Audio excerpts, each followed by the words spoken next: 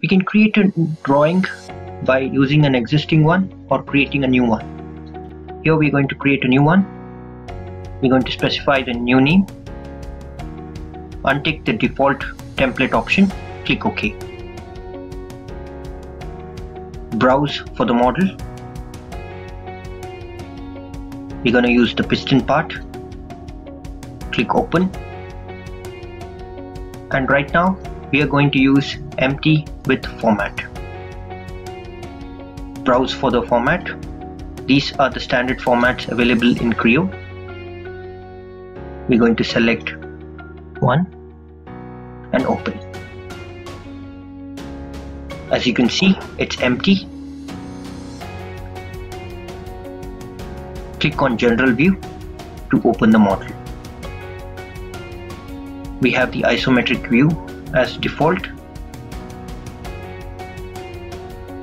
We're going to change it to front plane.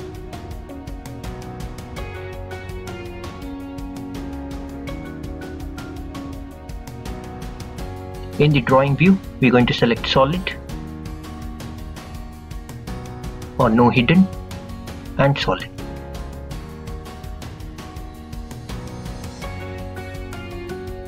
To project the view, click on projection view, drag and drop.